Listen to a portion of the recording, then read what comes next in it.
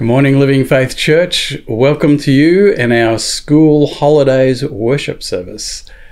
And you can see from the picture that beside me, I invited people to respond last week to the parable of the woman who lost a coin. And so I invited families to put together a picture or a video or something and send it in so we can be enriched. Alexander here, who's 6, has sent this in. And I think he tells the story well in those 3 different scenes. And I love the fact that the woman celebrates by putting on lipstick at the end. Also this week, the end is nigh for those who are doing Safe Water September. And you've got to be impressed by the amount that's been raised. And it just keeps going up all the time. So if you want to encourage people some more, there's still time. Also during this week, we've heard that there is a bill before State Parliament that's been brought by one of those who hold the balance of power, Fiona Patten, from the Reason Party. And she's attempting to get rid of all religious practitioners from either providing school chaplains, state school chaplains, or from being state school chaplains.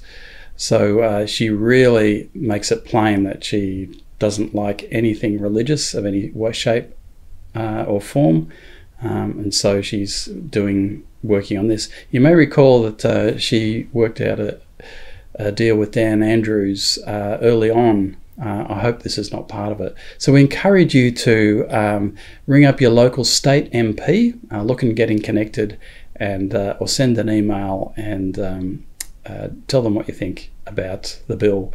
Grassroots support matters. Also today, we've got this wonderful skit that's been put on by the Clough family, and also celebrating the parable of the lost coin, except this time they've lost Aaron. Where could he be? Hey Ali, do you know where Aaron is? No, why? Well, I can't find him. That's all right. We've got another child. Miriam, do you know where Aaron is? No. Why? We've got a puppy now. What's the point? Well, no, I need to find Aaron. There's a big point. What's the difference? Alistair, can you please help me find Aaron? Okay.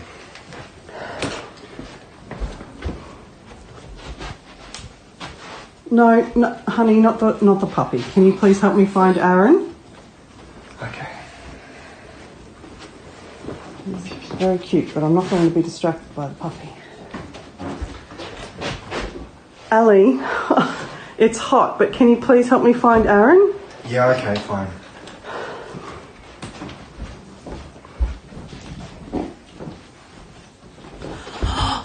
Here you are! I'm so glad to find you, Aaron. I'm glad you found me. We come to God in prayer. This week we explore daily bread in the kingdom of heaven and what that means. Will you join me in prayer? Let us pray. Our God, make us receptive and open, and may we accept your kingdom like children taking bread from the hands of their mother. Let us live in peace with one another. Let us be at peace with you. Let us find our home with you. And Lord, let it be all the days of our lives. Oh Lord, nourish us with what we need. Sometimes we think we know what we need, but it is merely wants. You know what we truly need, for you made us. We thank you, God, that your Holy Spirit dwells within and prompts us in right directions, leads us in the right paths. We thank you, our God, for the scriptures and the teachings of Jesus, which nourish us with food that is good for us, and not the fast food of this world that is good for a moment, but gives us a bellyache in life. O Lord, nourish us once again with food that we can share. May there be so much within us that it overflows that we have much to share with those around us. Lord, as you have been generous to us with your daily bread, help us to be generous to others. And as you are generous to us in forgiveness and the healing that comes from forgiveness, help us to be generous in our forgiveness of others. O Lord, in your mercy and your kindness, hear our prayer. In the name of Christ. Amen. Let us sing now, Jesus, only Jesus.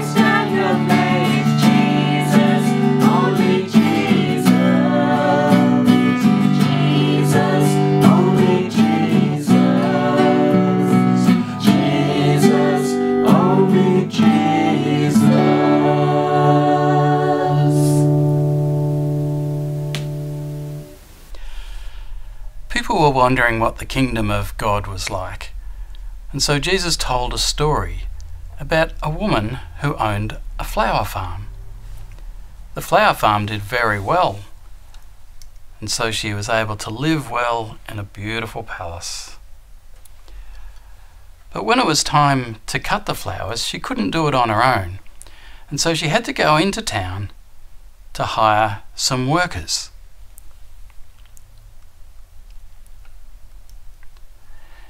There, at breakfast time, she met the Brown brothers. She said to the Brown brothers, "Will you work for a day's wages on my flower farm?" They said yes, and so straight away they went to work on the flower farm. They were picking and picking all through the heat of the day. When it got to about lunchtime, the woman realised that there weren't enough workers to pick all the flowers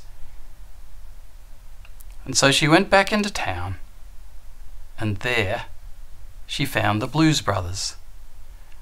She asked them, "Will you work on my farm picking flowers, and I'll pay you whatever I can manage at the end of the day?" "Yes," they said. And so they went off to the farm straight away and began to pick flowers.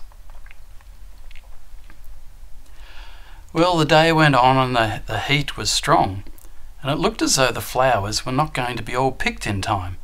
So she raced back into town with just 1 hour before sunset. And she found the Green sisters. She said to them, "Will you come to work on my farm, even just for this last hour, and I'll pay you whatever I am able?" Instantly they agreed. So they too came to work on the flower farm. So they worked until the light began to give out and they could see no more. So the Brown brothers, the Blues brothers and the Green sisters lined up to receive their pay. And the ones who arrived last were first, and the ones who arrived first were last. She then paid the Green sisters, and she gave them a day's wages, as if they'd worked for a whole day. They were very surprised and very happy, because it was enough to buy their daily bread, just what they needed. Then she paid the Blues brothers, who had only worked for half a day from lunchtime, and they got the same wages, a whole day's worth of wages. But they'd only worked half a day. Boy, were they happy. And then finally, the Brown brothers were expecting to be paid even more because they'd worked all day. But instead, they got the same pay as everyone else, even though they'd worked all day in the hot sun. They were grumpy. They thought this was not fair, and so they told the farmer exactly what they thought about the wages.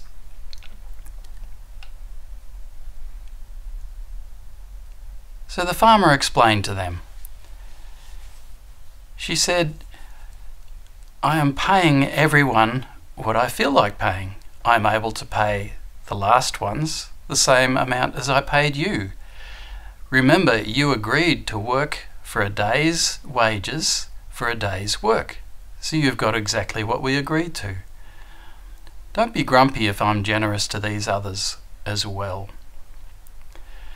So Jesus told this story to remind us that in the kingdom of God, God gives us what we need, not what we deserve. Everyone needed the same thing. The Brown brothers, the Blues brothers, the Green sisters. They all needed their daily bread to eat that night. And so that's what they were given. In the kingdom of God, everyone's given what they need.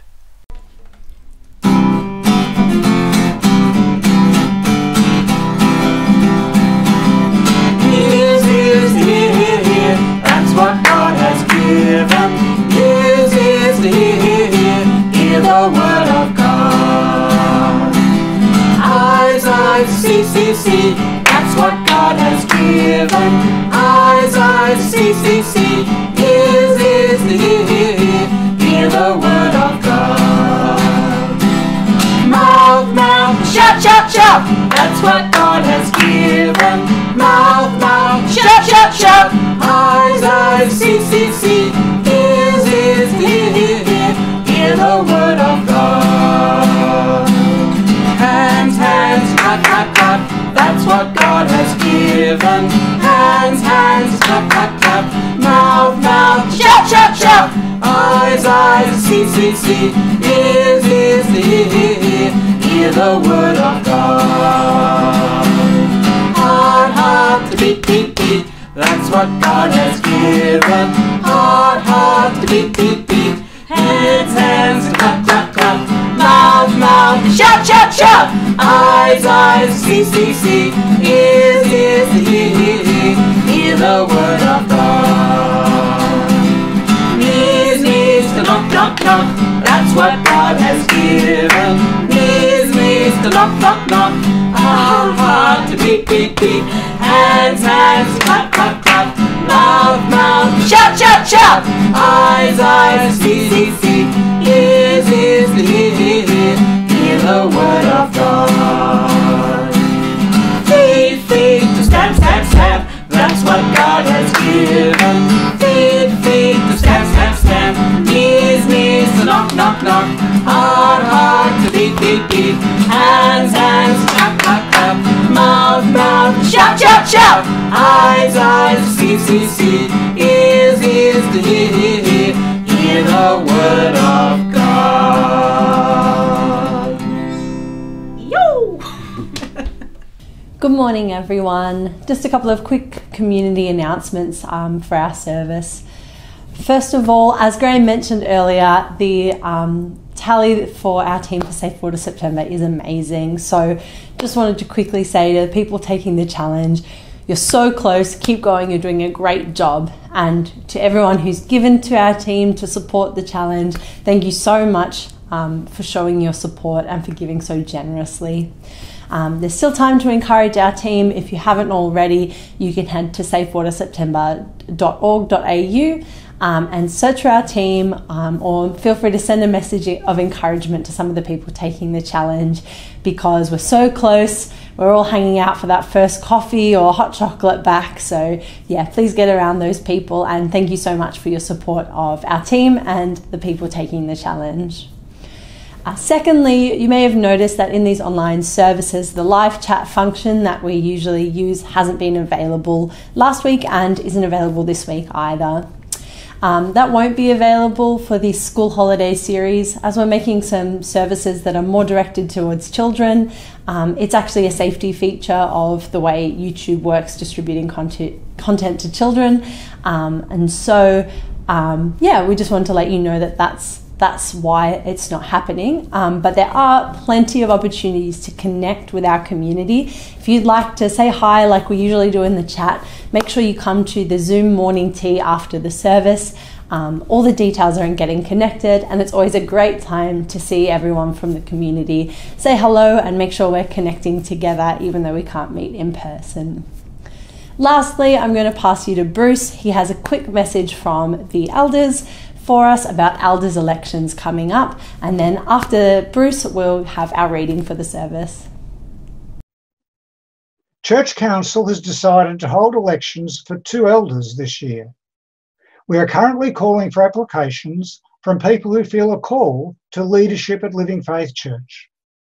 Please email admin@livingfaithchurch.org.au for an application kit if you are interested. Your completed application will need to be returned by the 4th of October. The election process will take place during the period of 13th to 20th of November. The election process is under discussion, but will be determined in accordance with health requirements, our agreement process, and Uniting Church and Churches of Christ guidelines. Please contact Loris if you have any questions. Today's reading is in Matthew chapter 20 verses 1 to 16 from the Good News Translation. Jesus said, "The kingdom of heaven is like this. Once there was a man who went out early in the morning to hire some men to work in his vineyard. He agreed to pay them the regular wage, a silver coin a day, and sent them to work in his vineyard. He went out again to the marketplace at 9 o'clock and saw some men standing there doing nothing. So he told them, 'You also go and work in the vineyard, and I will pay you a fair wage.' So they went. Then at 12 o'clock, and again at 3 o'clock, he did the same thing. It was nearly 5 o'clock when he went to the marketplace and saw some other men still standing there. 'Why are you wasting the whole day here doing nothing?' he asked them. 'No one hired us,' they answered. 'Well then, you go and work in the vineyard,' he told them.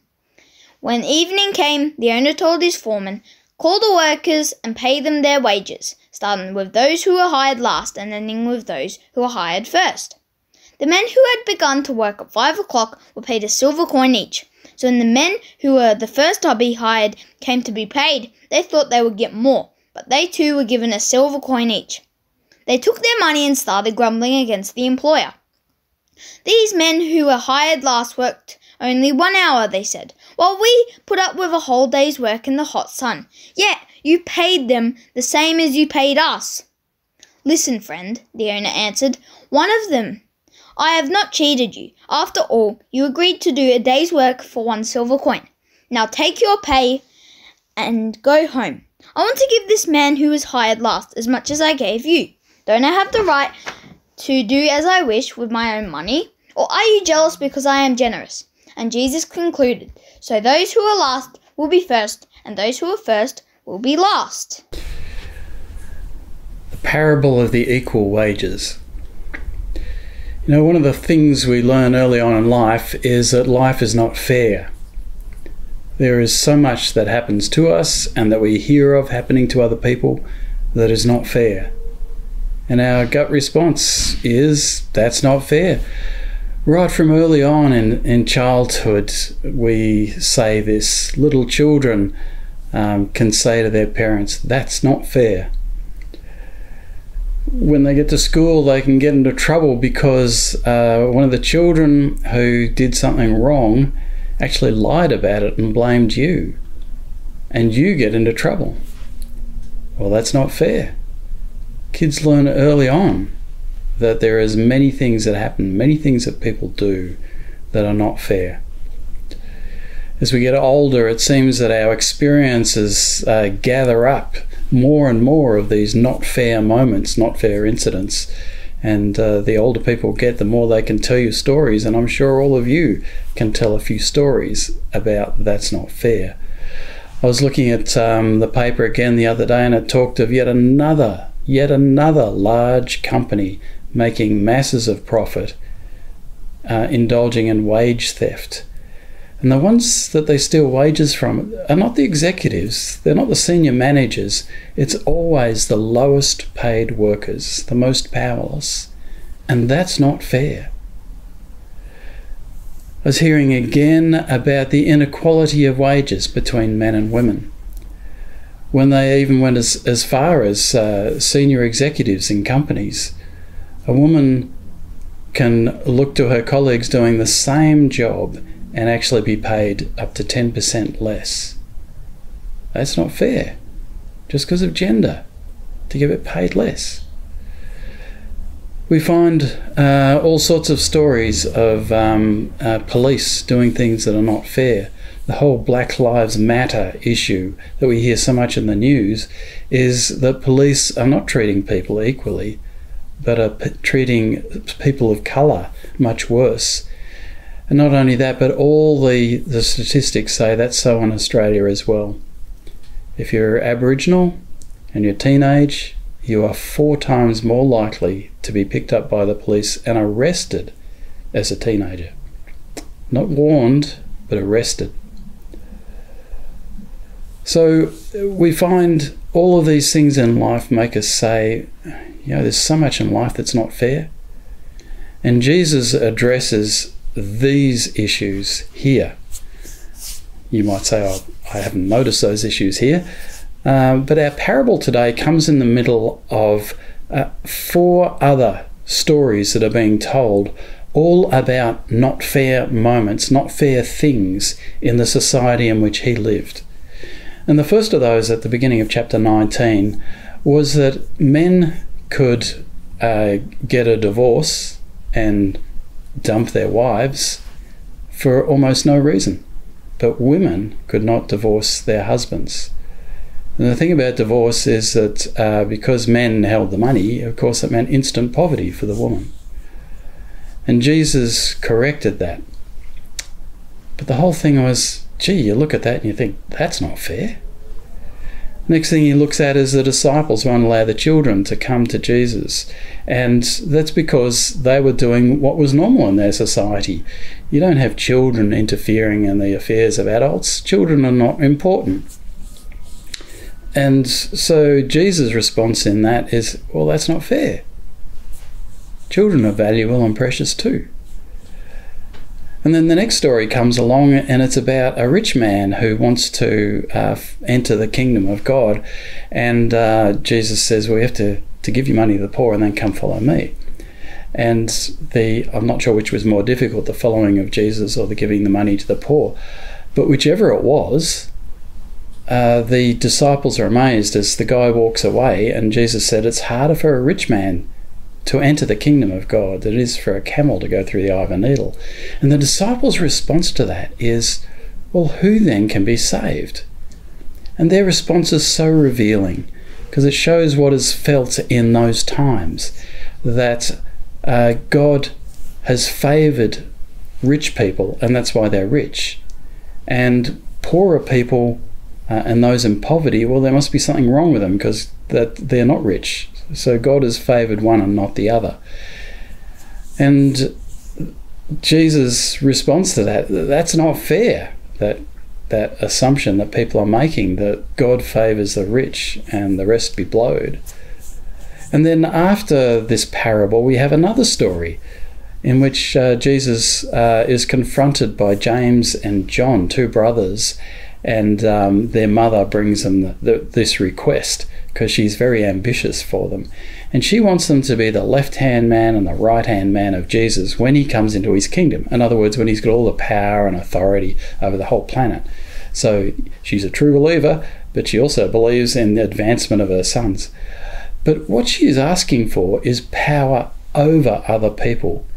She's bought into that whole thing that this world seems to thrive on, which is that you can't go up without putting other people down. That you need to have power over others. And so Jesus says to them, well, that's not fair.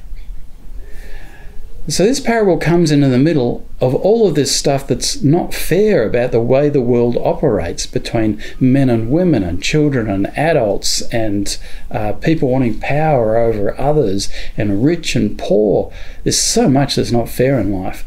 And Jesus puts this parable smack in the middle. And he says, for the kingdom of heaven is like this. So what is it like in the kingdom of heaven? If it's not like these other unfair things, what is it like? How does it play out? What's it like on the ground? So he tells a story of a parable. And in this parable, we have a vineyard owner who goes out and hires workers at the crack of dawn.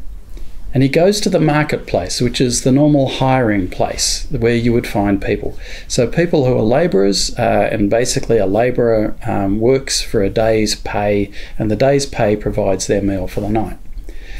And so it's a day-to-day existence, very subsistence living. And so the owner of the vineyard, the landowner, goes there and he sees a number of people standing around, and he says, can I hire you to work in my vineyard all day for a denarius? So he specifies the amount, and a denarius is enough to buy your meals for the day. It's enough to get you your, get this, daily bread. It's enough to get you your daily bread. So that's what he's offering, and they agree. They think that's fair enough, and that's fair. In the kingdom of heaven, that's fair. And so then he goes at 9 o'clock in the morning, a few hours later, and he needs more workers, so he goes back to the marketplace, and so he hires some more workers. But this time he phrases it this way. He says, go work in my vineyard and I will pay you whatever is right. Whatever is right. So he doesn't work out the fractions for them or anything like that. They're just happy to trust that they've got some work and they're going to get some pay. It may not be a whole day's pay, but they're glad to have something. So then he goes out at 12 o'clock and he finds people in the marketplace and says the same thing. So the interesting thing about this landowner is that he's doing the hiring himself. He doesn't send out a steward. So that gives you a bit of a key to the story, that it's a little bit different to the way the world operates. The landowner himself does the work. And so he goes out and he calls these people to work in his vineyard. And so again, he'll pay them whatever is right. And he goes out at 3 o'clock in the afternoon. There's still 3 hours of work left in the day, maybe a bit more, and the same thing. And finally, he's still hiring come about 5 o'clock. And he goes out and he finds others standing around. Now, anyone would say, where have they been all day? He's been going back to the same place. And he says to them, why have you been standing here all day long doing nothing? Because no one has hired us, they answered. And there's your clue, that these are the people that nobody wants to hire. These are the people, if they went out at dawn and a farmer came along and said, I want to hire some people, he would pick the strongest, healthiest, fittest, the ones with a good attitude towards work, conscientious, and then there would be the others who are not so conscientious, troublesome, and so you're getting a clue to who these people are who he's hiring at 5 o'clock. So, and why they're still there at 5 o'clock. So then it comes the end of the day and he starts paying people.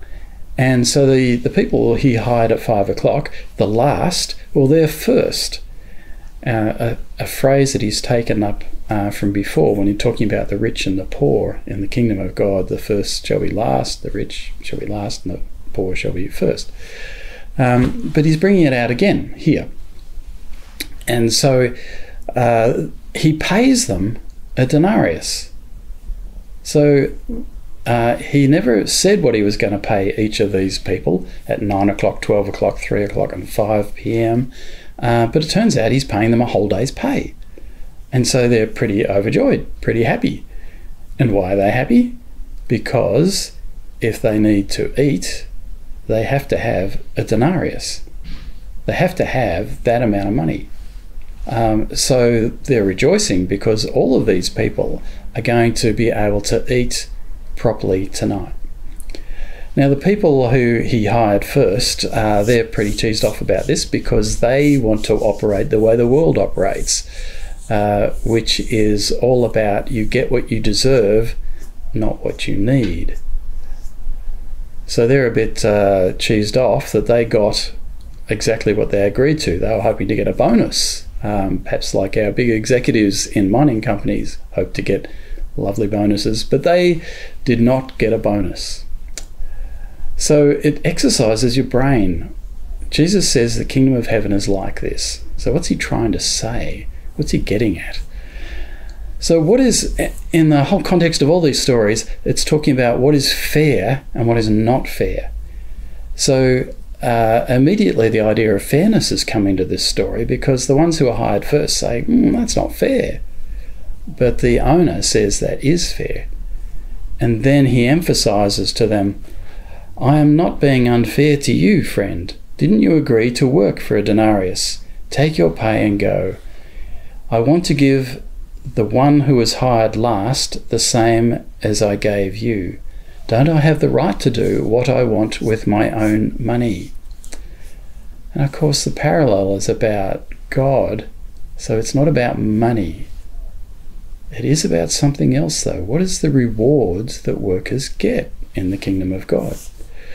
So let's unpack this a little, because we've got to say a parable is meant to be a parallel to something in real life.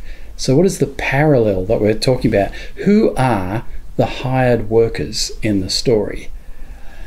And so the hired workers, according to one theory, and there's various theories about this, but one which I found particularly helpful was to see this as a correction to the disciples from the story before.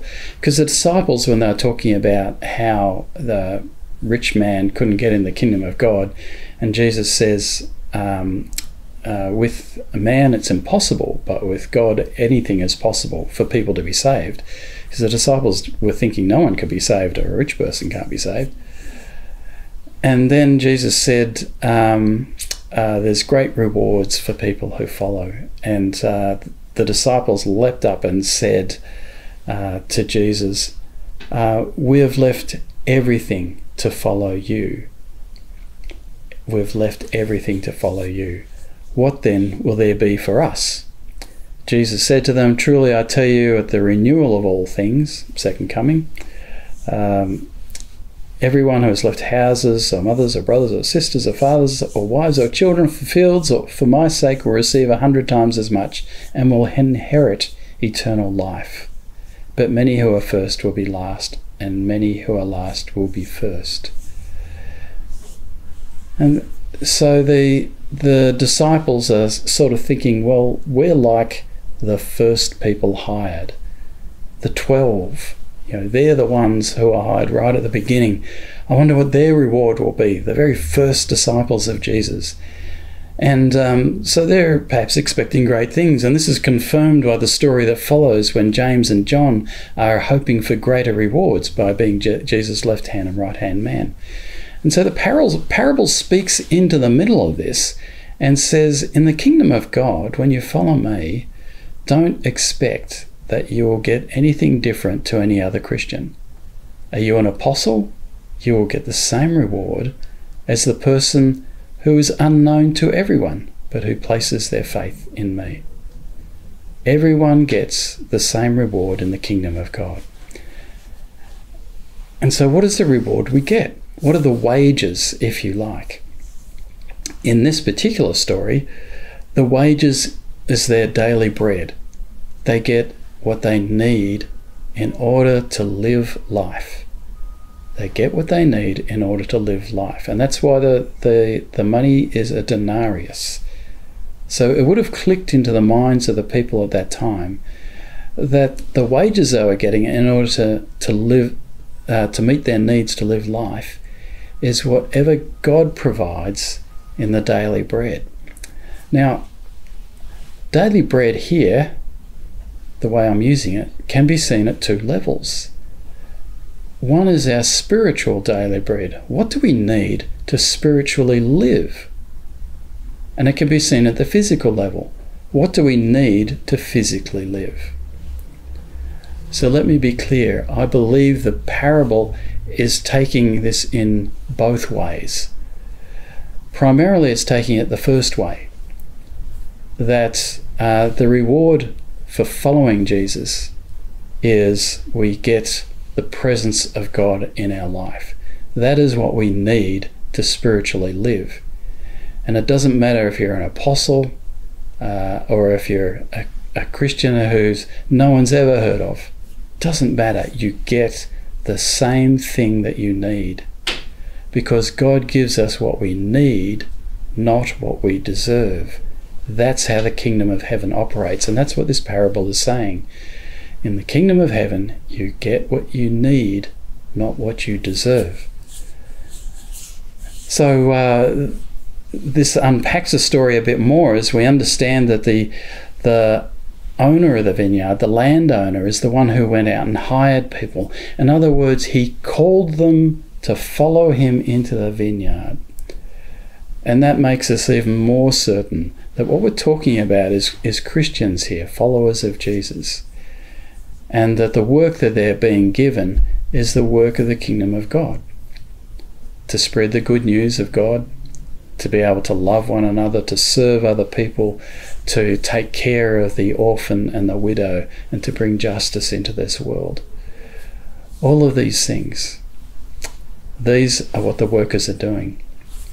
And the thing is, the people who are called last at 5 o'clock, the people who no one wants, are they not in the Gospel of Matthew, the sinners and tax collectors who Jesus calls?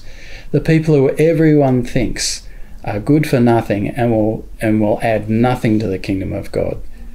These people are not moral, they don't have a conscience. How can they add any benefit to the kingdom of God? So nobody hires them. And in this story, of course, Jesus does. He doesn't look at what people are now, but what they can be. And when they receive the payment here, the daily spiritual bread, then they can rise to the occasion and also be labourers in the vineyard. And isn't that our problem so often? When we look at people, we think, oh, they wouldn't be interested in Christian faith. or we think their behaviour or attitudes are so far from the kingdom, that they wouldn't be interested in any of that. But Jesus doesn't look at it that way. He constantly goes to the marketplace of this world where people are waiting to hear the good news, and he calls them, just as he called you and just as he called me. So there's one last thing we need to look at. The daily bread is meant to be shared. It's not meant to be kept to ourselves. Where we have received daily bread and we know what we need in order to survive, and survival can be tough in this life. I don't know how many people I've heard say, I don't know how I would have got through it without God in my life. That's our daily bread. And it's not just you or I who need that. There's people in this world. There are many people in this world who are doing life tough and need their daily bread too. But who is going to help them find it? You and me. The other aspect is the physical daily bread, because that's the other way this story reads, is that in the kingdom of God, people are given what they need, not what they deserve. I don't know if you know how unions began in the 19th century, but they began because in the free marketplace, the unregulated free marketplace, companies competed against each other for products, and the price of products came down and down and down until wages had to come down and down, until wages were beneath the poverty line. In other words, people who were working were becoming malnourished. And people appealed and said, what can be done so that people get their daily bread, the subsistence living, what they need in order to survive, because the free marketplace wasn't doing it. And so unions were born, and churches actually helped to create many of the first unions. And for that reason, because starvation and malnourishment was everywhere. It was in the surrounding areas of their churches. They were feeding people who were working. So unions were formed, and unions together managed to create changes in the workplace so that the wages could come up to levels in which you could live and not be malnourished. So the beginning of unions was a rescue story, a salvation story. I believe many of the same forces are at work in the world today, and the importance to the free market economy of slave labour or wage theft and that sort of stuff is still prevalent. Many of the reasons for businesses outsourcing to unregulated economies in third world countries is so that they don't have to pay the daily bread. In response to this, there's been acts of parliament now introduced, and once again the church has been at the forefront of making sure that slavery is not part of any supply chain, whether it be clothing or cotton or food or chocolate or iPhones or anything like that. So it's one of these great moments which I'm proud to be part of the church, that we can say we're helping through this act of parliament that we've helped to develop in Australia, but many others have helped to develop overseas, to work against slavery in the world marketplace. For the need for daily bread, it's not over. And the next issue that is confronting us about daily bread is climate change. For many of us, we're worried about how that affects bushfires and raising water levels, what that means for us. But for those in poor countries, climate change is actually about food supply. Will there be rain on their crops? Or will it be too dry? Will their crops be flooded? Will the whole environment no longer enable them to farm what they were farming? how are these changes going to affect? And again, it's been shown that whenever there are changes, it hits the poorest of the poor first. So when we think about climate change, don't think of it as an issue for that's politicised, but think of it through the lens of Jesus caring for the poor. How are we going to ensure that the poor are fed as the environment changes? Let us not take our eyes off the kingdom of heaven, because in the kingdom of heaven, people are paid what they need, not what they deserve. I commend you this marvellous parable, and I pray that you're able to go back to it again and again from Matthew 20, and that it'll stimulate you to work on your own faith journey with God, to receive your daily bread, but also to make sure others get their daily bread. Let us pray.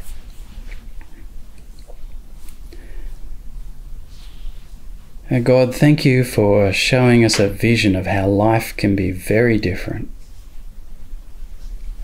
We all labour under the unfairness of life, and many of us have been hit hard by it. Heavenly Father, be with us in living out the way of the kingdom, not the way of the world. It's hard to be different. May your Holy Spirit sharpen our focus, give us courage and the determination to do what is right from the kingdom's point of view. We pray, our Lord, for this world, for its climate, for the poor. We pray for those who are in slavery, that they may be set free. We pray, our God, that we may never benefit from others' misery. O Lord, may justice reign in this world. Through Jesus Christ we pray. Amen. Now let us go and enjoy our daily bread in communion. Welcome to the Harrison backyard. Not that we do this all the time, but this is something special. We've made our own bread and we're cooking it, or a damper, thanks to Kathy. Hopefully you can do this at home with your own recipes that you've got off the internet. We've looked at Jesus saying the importance of daily bread for each person, but he also said that we should not live by bread alone. And what did he mean by that? I think when he was thinking of what our needs are, he was looking at another form of bread, that he himself is the bread of life that feeds us on the inside. So as we cook this, we remember the meal in which Jesus honoured the bread at that meal.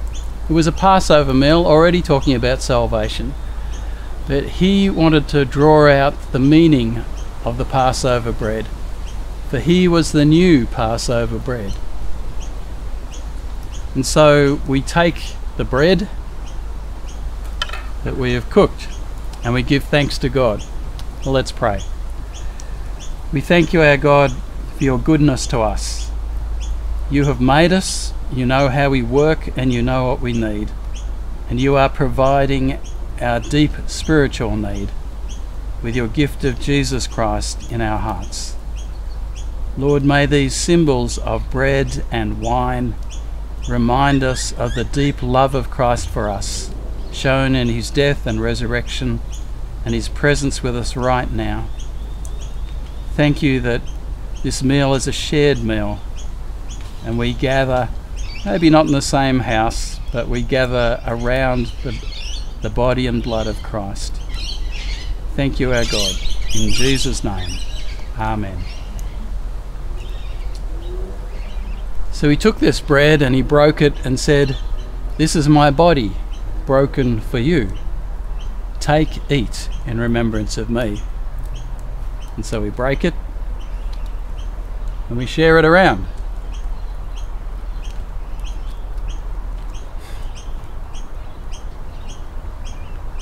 Let us eat together.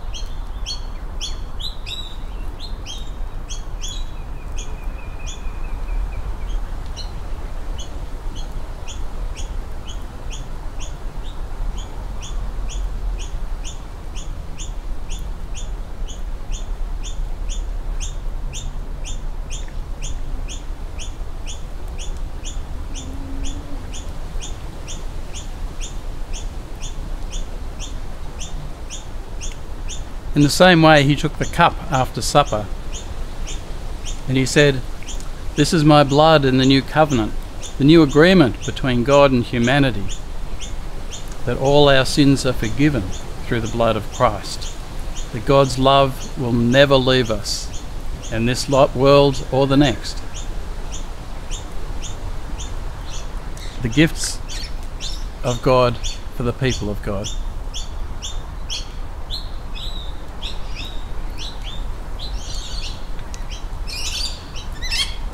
Let us join together and drink God's love.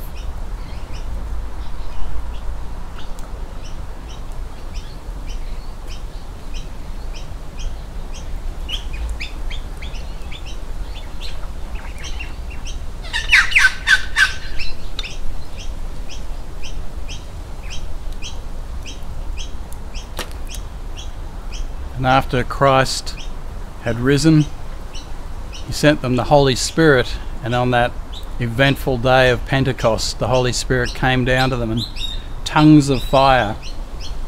And if you have a little fire yourself in the backyard, then may you remember the sign of the Spirit and what that means.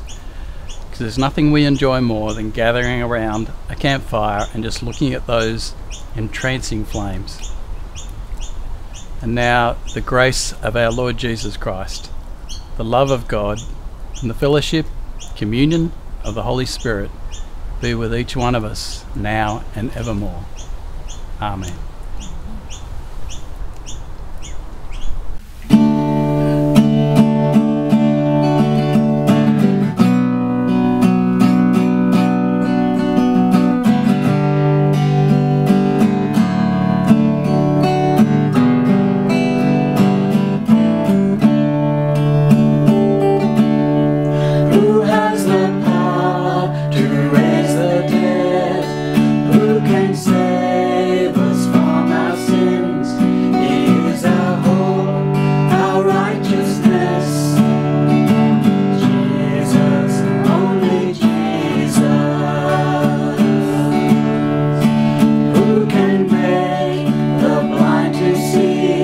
Who holds the keys that set us free? He paid it all to bring us peace. Jesus, only Jesus. Holy King, Almighty Lord, saints and angels all adore. I join with them and bow before Jesus, only Jesus. Who can lift up poor and oppressed, give bread and wine at table blessed? He breaks down walls and sets us free. Jesus, only Jesus. Who can command the highest praise? Who has a name above all names? You stand alone, I stand amazed. Jesus, only Jesus. Holy King, Almighty Lord, saints and angels all adore. I join with them and bow before Jesus, only Jesus.